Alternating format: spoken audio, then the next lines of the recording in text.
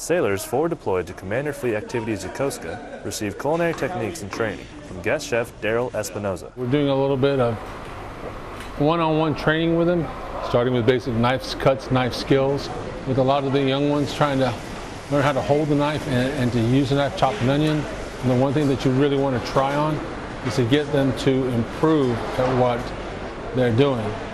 This 3-day technical training opportunity teaches culinary specialists specific skills that aid in their military careers and can be carried into kitchens around the world.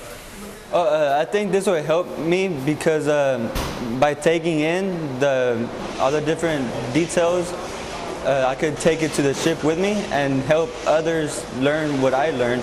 The hands-on style mentorship provides a valuable opportunity for service members to enhance their culinary professions and to provide a better service. Seaman Declan Barnes, Yokosuka, Naval Base, Japan.